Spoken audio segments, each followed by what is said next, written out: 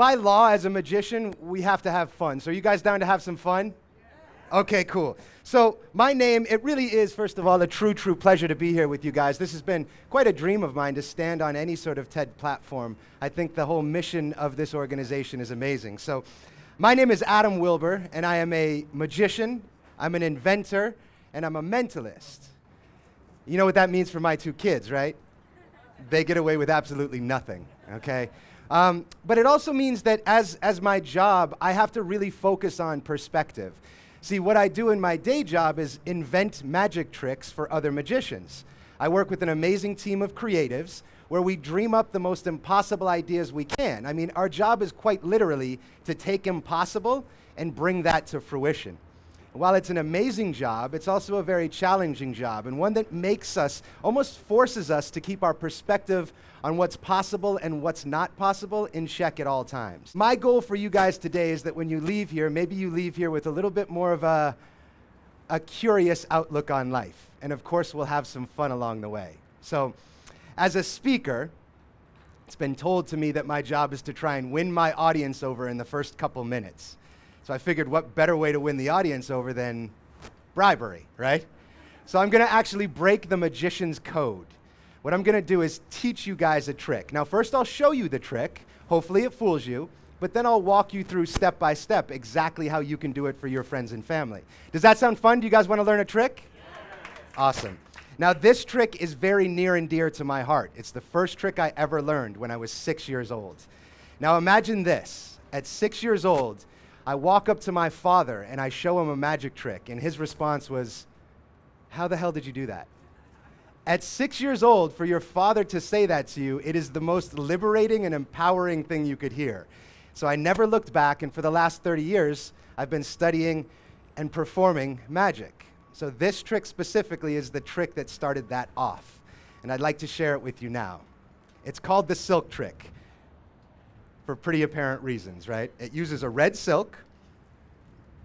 And the idea is quite simple. You take the silk and poke it into your fists like this. Now, when I did this trick to my dad, he gave me a funny look.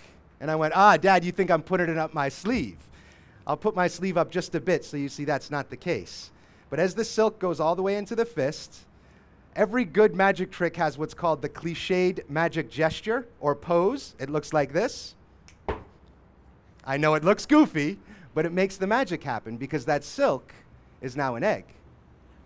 Pretty cool, right? Actually, the silk jumped into my pocket. Thank you, ma'am. If you're going to clap, move around. Make it look like a crowd, okay? Thank you. So that is the very first trick I ever learned as a magician. Now, here's the thing about magic tricks. Once you know the secret to the trick, it's really pretty stupid, okay? I gotta be honest, this trick is no different. All you need for this trick to work is a bright red silk and one of these. Yeah, I know. It's a fake egg with a hole in it. It's a wooden egg. Now, of course, these are laid by decoy ducks. Thank you for the couple that got the joke. I appreciate that. So what you need are 2 silks. Here's a pro tip for you. You're gonna wanna make sure the silks are the same color. Makes the trick a lot better, okay? The next thing you need is this fake wooden egg, and you can get this at any hobby store. Now that you have your props, the next part of the trick is called the setup. It's where the props go before the trick. So I'm right-handed, so I take the fake egg and I put it in my left pocket. I take one of the silks and I leave it sort of in full view. And then the other silk goes in your other pocket. Now what you're gonna do is you're gonna walk out on stage and you're gonna palm the fake egg. Palming just means holding it in my hand in a non-suspect kind of way. Okay, so I'm just kind of holding it this way so they don't see it. Now, if I come out and take the fake egg out like this, all your eyes go right to my hand because it's the only thing moving. So here's the way to combat that. You walk out and say, "Hey, I'm going to do a trick with a silk." And everyone looks at the silk and allows me to pull the fake egg out, okay? Now that you've got the egg, you stroke it over your hand, the silk over your hand, to make it look like your hand is empty. And then the rest is very simple. You just poke the silk into the hole in the egg. Now, if you're a funny person, this is a good time to tell a joke. I will say one thing not to do. Don't show it this way because they'll see it going in and they'll go, "What the heck is in his hand," right? So you push it all the way in, and that cliched magic gesture that I told you about, that is real. And the reason, it's called building dramatic tension. So they're wondering, what's this crazy guy doing with a silk? You give them one of these, and they go, what the heck? But then you show it's turned to an egg, and the silk is in the other pocket. Another pro tip, practice the trick once or twice, okay? And then you show the silk has jumped out. Now, there is a problem with this trick. It's flawed. See, I perform a lot at corporate events where I'm surrounded. And if you're in a position where there are people behind you, it's not a great trick, because they get a nasty view from the fake egg into the silk, right? You don't want that. But see, my friends, this is where perspective really comes into play. Because if we can choose to change what our minds see this as, for instance, let's not look at this as a fake egg with a hole in it and a silk inside. But better yet, let's look at it as a real egg with no hole whatsoever.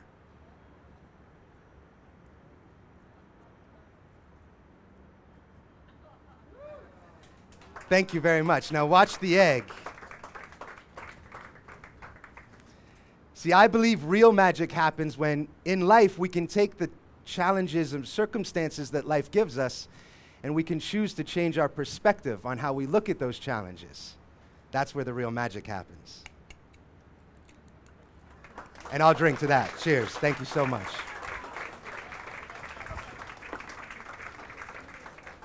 That is the dirtiest trick I do, so don't worry about that. Now, if you look up perspective in the dictionary, the first thing that comes up, they say it's the ability to draw something on a two-dimensional plane as to give it height, depth, and width. And I figured I'd do one of my favorite magic tricks to really emphasize that. How can you draw something to give it a little bit of a different perspective than you may have thought? And also, being a magician, it's almost an unwritten rule that I've got to do at least one card trick in every show. So I'm going to do that now. Ma'am in the front, what's your name? Tessa. Tessa? That is correct. Pretty good, huh? Thank you very much. That's mentalism. Tessa, everyone's going to clap for you as you join me right on stage. Watch how cool this is. Everyone clap for Tessa. Thank you so much. I appreciate it. You're going to be the eyes and the ears of the audience. All you have to do is verify, is that a real deck of cards? Yes. Nothing funny about it. Whole bunch of different cards, right? I'm going to have you pick a card, but it's very important that this is a card you want. So I'm not influencing your decision in any way. What I'm going to do is go through, touch the back of a card that you'd like. This one here? Yes. Are you positive? Yes. That's the one you want. Take a look, and I'm going to show it to everybody, but I won't look. Can everybody please remember that card? And as you remember that, give Tessa one more round of applause as she takes her seat. Thank you so much, Tessa. So we've got a deck of cards. Now what I'm going to try and do, this is a classic kind of card trick. This is called a pick a card, find a card trick. But I'm going to do it in the most artistic way I know, with it being TEDx and all. Now Tessa, what I'd like you to do is look me right in the eyes, and genuinely in your mind, you're going to repeat your card over and over. You're not going to do this. For instance, if your card was the Two of Hearts, don't do this, because I'll read your lips, right? And that makes my job too easy. But I do want you to sort of go on autopilot over and over in your mind as many times as you can. Start naming your card in your mind. Look me right in the eyes. Good. Keep going, keep going. Good. I know it's a little weird. Perfect. You're doing great, Tessa. Thank you. Now I'm going to draw sort of a blank slate here. This will be our playing card. This will be our blank slate of a playing card. So first send me the suit of your card, just in your mind, the suit. Good. Perfect. You guys will notice pretty quickly that I am a much better magician than I am an artist, but I think this will suffice to get my point across. Now the value, ace, 2, 3, up through king. Oh, great. Tessa, you've done this before. This is perfect. Now, Tessa, in a nice, loud, clear voice, I'm going to show you a card, and it'll be a yes or a no answer. I feel pretty good about this. We're going to go for this. Tessa, nice, loud, clear voice. Is your card, be honest, the Ace of Spades? No? No. Are you being serious? Do you guys want to see a coin trick? I know a heck of a coin trick.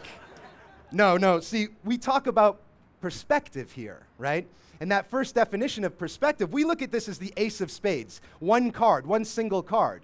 But with just a simple line, we can change the perspective completely of what this is. Now, it's a complete deck of cards, 52 cards. Your card must be in there. Thank you very much. Thank you very much. It's a gift. I was born with it. In all honesty, Tessa, what is the name of your card? Name it out loud so everyone can hear. The Five of Diamonds. Now that we've changed our perspective, the real magic can happen. the 5 of diamonds. Give Tessa one big round of applause. Tessa, this will be for you. I'll put my name on it, because at some point this will be worth about 50 cents on eBay. That's for you. Now, thank you very much, Tessa.